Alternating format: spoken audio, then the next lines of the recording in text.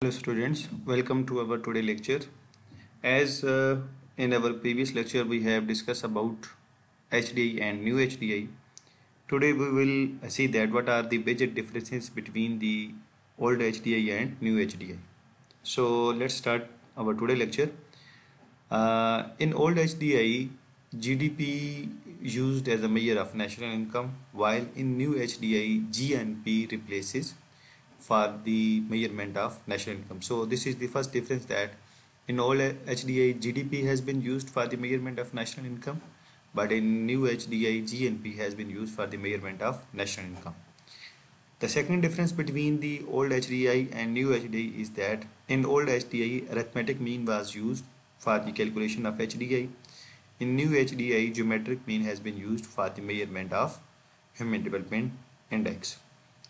The third major difference between the old HDI and the new HDI is that in old HDI, simple log was used, while in new HDI, natural log has been used for the measurement of HDI.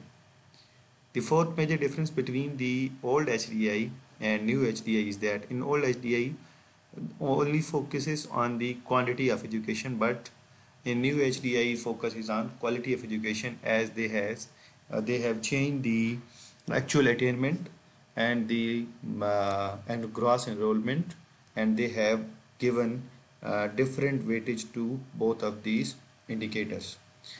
And the last major difference between the HDI and new HDI is that maximum and minimum age standard was redesigned in new HDI, as there was criticism in old HDI that every country has their own maximum and minimum age according to their living standard. So in new HDI, maximum age and minimum age standard has been changed. So these are the 5 major differences between the HDI and new HDI.